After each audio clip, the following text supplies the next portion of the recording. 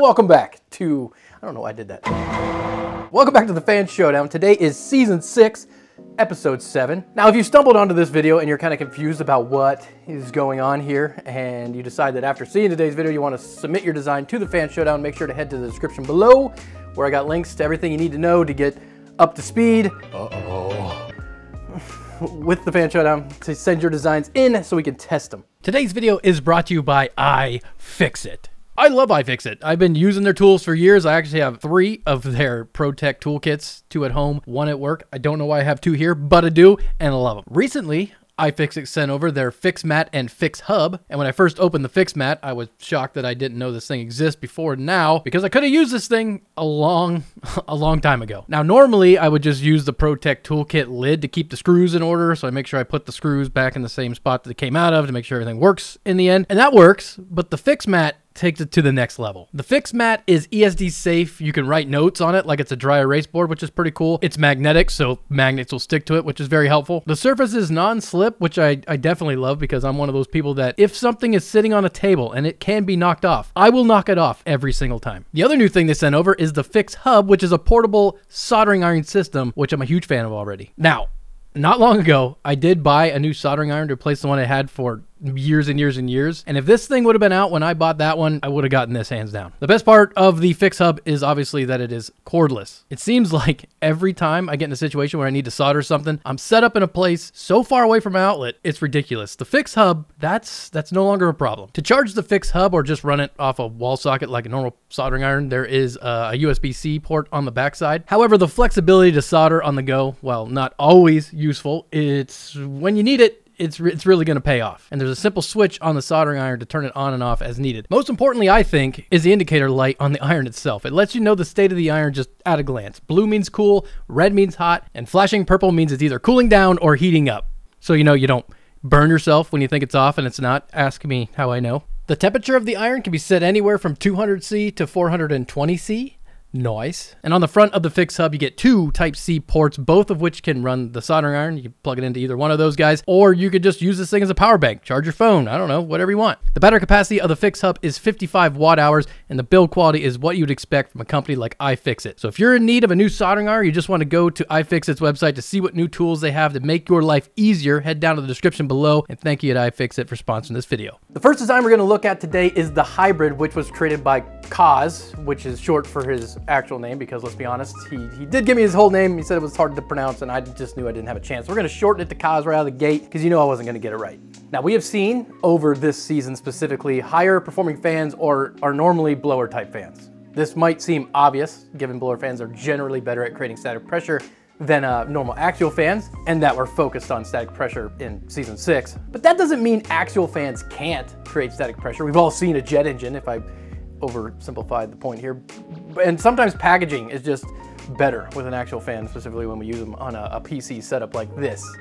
They're just easier to work with. Kaz decided to try and create an axial fan with some of the design cues taken from a blower fan to hopefully try to create an axial fan with increased overall performance. Each blade of the Hybrid are hollow with small intakes towards the center of the fan near the hub. The idea being that this will act as a normal axial fan based on its blade design, but that the air that's intaked right around the hub there will be accelerated through the blades and out the back to hopefully boost its performance. Now, the design isn't unique. I've seen designs like this come through in the past. I think we've maybe even tested a couple of them on the show, but I thought Kaz really did this in a very elegant way. And it printed out nicely, which is something I always do enjoy. My dog is very upset. Somebody rang the doorbell and it is unacceptable to him. Like I said, it printed great, which is always something I do enjoy, and I hope it does well. Next up, we have the Grain Dryer, which was created by Overcast Props. This fan design takes inspiration from something we've all probably seen numerous times and has never given it much thought, even though it plays a critical role on a piece of equipment that's kind of key to making this whole world go round. The inspiration for this fan was the GSI grain dryer, specifically the CF AB320, which does exactly what it says on the tin. It dries grain.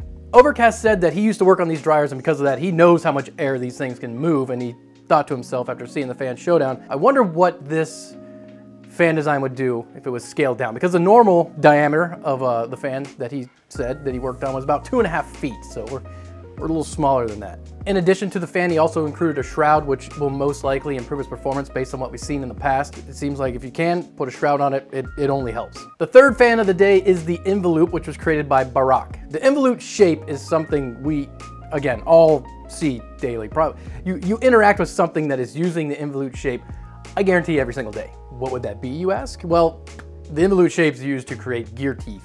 The Involute shape ensures that gear teeth contact each other smoothly while maintaining a constant speed ratio, which is very important when you're trying to transfer power efficiently. Think of like your transmission, like a drill, anything. And they also help minimize wear and tear over time, which is also good in your transmission. Now, this shape can be defined with a mathematical equation, which I'll put right here, but it's much easier to understand this design when you just use a piece of string and a marker. The shape is a type of curve created by unwrapping a taut line from around something like some sort of fixed base, normally like a circle. You could think of it like the fan hub. Now, you don't see this design a lot, this type of curve a lot on PC fans, but maybe we should, I don't know. The Involute fan, the fan blades on this fan were designed with this in mind. They follow the Involute shape. Now, the concern that I have is this thing is real thin. I mean, it looks good, but there's not much to it.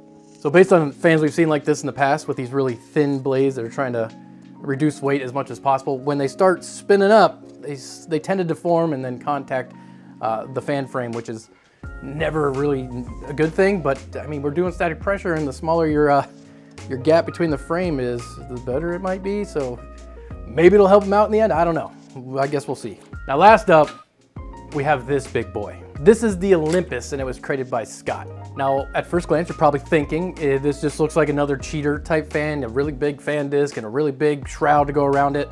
But there's more to this thing than meets the eye. And it's kind of all in the name, Olympus. You might not know this, but at one time, the United Kingdom was one of the most advanced nations when it came to aerospace engineering. And during that golden era in British aviation, they came along with these things called the V-bombers. My personal favorite of the three is the Vulcan. It has a cool name, it looks cool, it's just a cool airplane all around. Now, inside the Vulcan, it was powered by Rolls-Royce Olympus 201 engines. With the Olympus fan, Scott has taken that inspiration from that legendary bomber's engines to try to create a 3-stage axial compressor, which is kind of hard to see when you just look at it like this, but I saw that coming. So I essentially printed the shrouds, cut in half, put it together so it's much easier to see. The fan is comprised of 3 rotors and 2 stators, all powered by the A12X25. The whole rotor assembly is just held together with a giant M6 screw, and Scott also included this little tiny, kind of like a nose cone piece to put on the top that houses a bearing that goes around the top of that socket head cap screw to just help stabilize it, because you know how things get when things start wobbling and stuff starts touching each other, the performance goes down. Now, when I saw this design, I was pretty excited to give it a shot.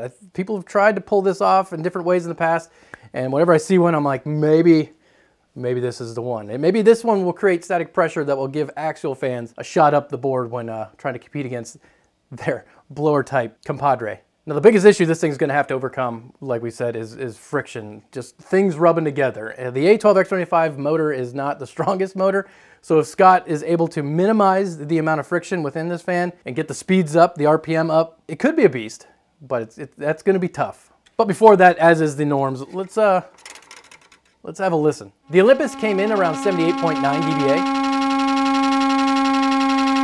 The hybrid came in at 51.9. The grain dryer came in around 54.1. And the Involute came in around 76.9. Now, the first thing we're going to notice here is that the Involute did exactly what we thought it was going to do. The blades deformed as it spun up and they touched the housing and made a whole bunch of noise. What I didn't expect, though, was for the Olympus to just sound like an air raid siren. But let's see if it's able to move some air along with all that noise it's making.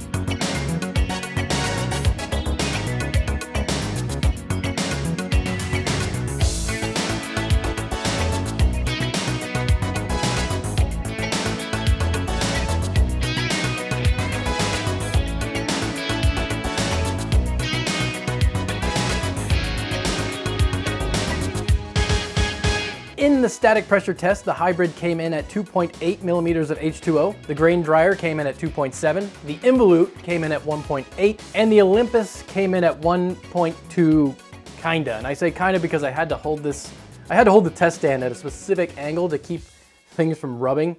When the fan was just sitting on top like I test every other fan, it only produced like 0.9.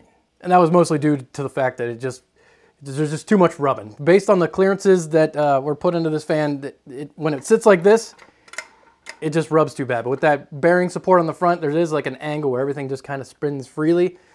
But to be fair, 0.9. Placing the hybrid in first place, the grain dryer in second, the Involute in third, and the Olympus in fourth. And overall, they finished 13th, 15th, 26th, and 29th.